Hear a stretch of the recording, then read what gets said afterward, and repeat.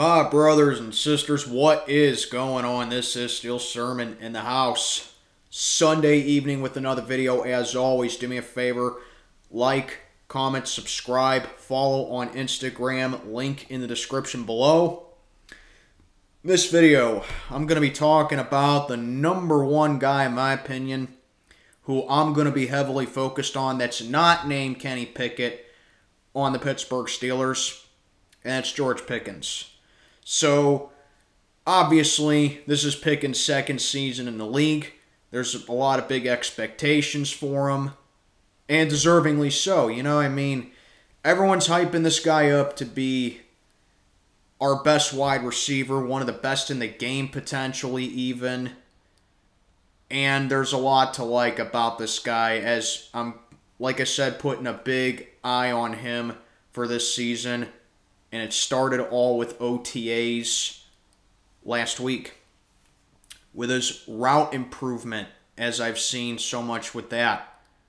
That much talent and that much that can be done with George Pickens is more than capable of developing this season. I want to see it with the camaraderie. You know, you see it with Diontae Johnson and Allen Robinson, who is undoubtedly going to be the leader of this wide receiver core. Okay? That's just how it is. But you see, Pickens is kind of similar to Robinson, whereas Diontae Johnson, you know, you can say what you want about him with the drops and not scoring any touchdowns, but the fact of the matter is Diontae Johnson just creates a lot of great separation when it comes to matchups right there. And I think that's going to be a big musical chairs as far as Pickens and Robinson's go. You know, who's going to be put, you know, on the number one corner? Who's going to be matched up with this guy? Who's going to be lined up on the outside? Who's going to be lined up in the slot? So those are the big concerns, or the, not concerns, the biggest questions right there, I should say, for George Pickens. And our expectations of this guy in the long term, I have to stress this when I say the long term. Not right now, but the long term I'm talking about is that this guy is going to eventually be the number one receiver for the Pittsburgh Steelers. And you look at the stats, I mean, last year, 52 catches, 108 yards, 4 touchdowns. A lot of that has to do with the bald-headed stooge up there in the press box named Matt Canada. Do I have to even explain it? You know, I'm giving Pickens the credit to his misuse, you know? And a lot of that has to do with personnel, a lot of that has to do with play calling, and a lot of that has to go with Matt Canada.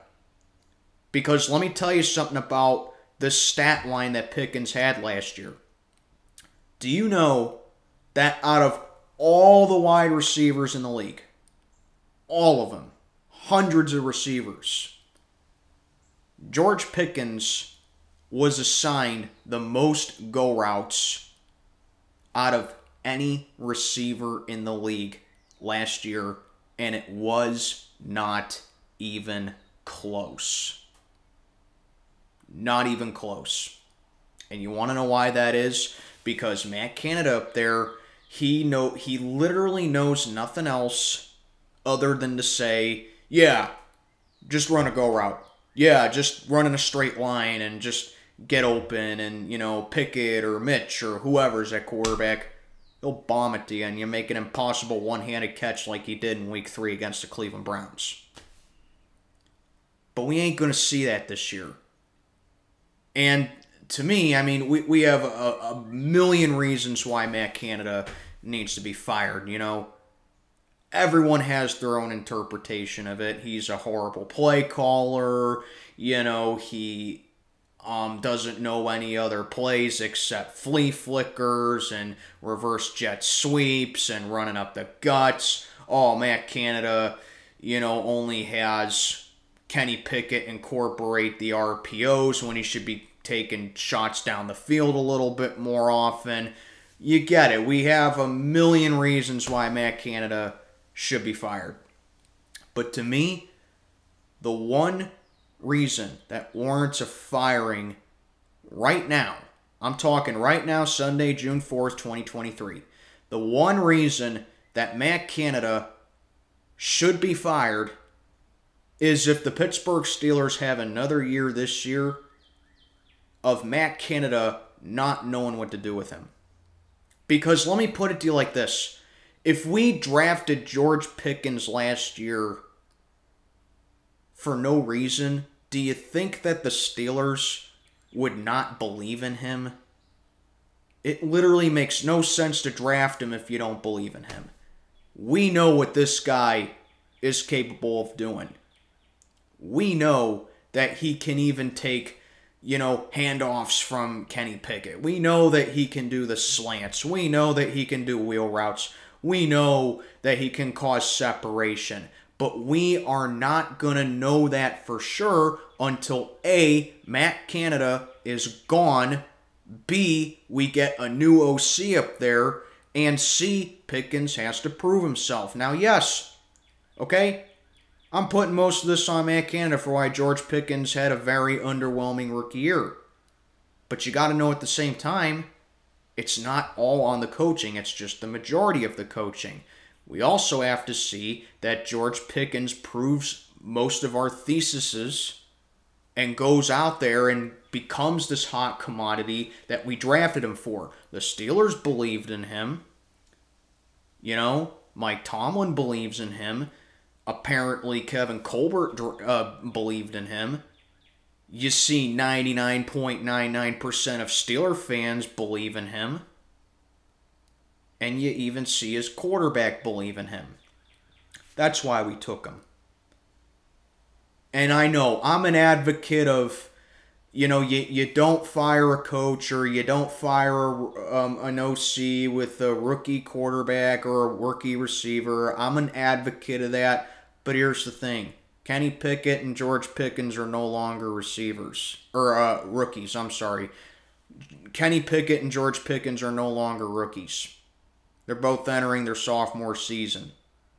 And the only way those two are going to regress and have the sophomore slump, which is pretty common, is if Matt Canada doesn't know what the hell he's doing.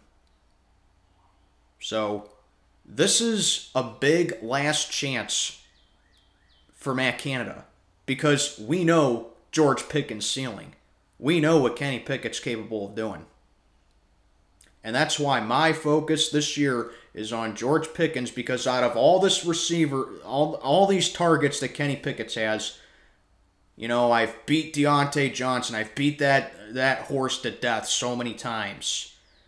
Allen Robinson, we know he's not what he used to be. He's just a leader on the team. He's going to be a veteran for this young receiving corps. Then you basically got 3 tight ends. You got Darnell Washington, who we drafted, basically a 6th guy on the O-line. Pat Freiermuth continues to do what he does. And then you got, now that I think about it, 4 tight ends. You got Connor Hayward, who's a hybrid, and then you got Derek Watt, which, yeah, he mainly plays special teams, but we've seen him line up at tight end a couple of times. Or was it fullback? But the point is, you got at least 3 tight ends. And, and look at it this way, you want a comparison for George Pickens? Look at Martavis Bryant. Maybe not so much that he can't put the weed down, but that was the comparison that we all got with Martavis Bryant. Oh, this guy's just a go-route runner. Oh, this guy's just a deep threat for Big Ben. But Martavis Bryant, when he wasn't being suspended because he can't put the pot down, he was a dependable target. He was a solid number 2. And I think that's the biggest comparison that we're looking at right now with George Pickens when it comes to the overall depth and the overall demeanor of that draft pick.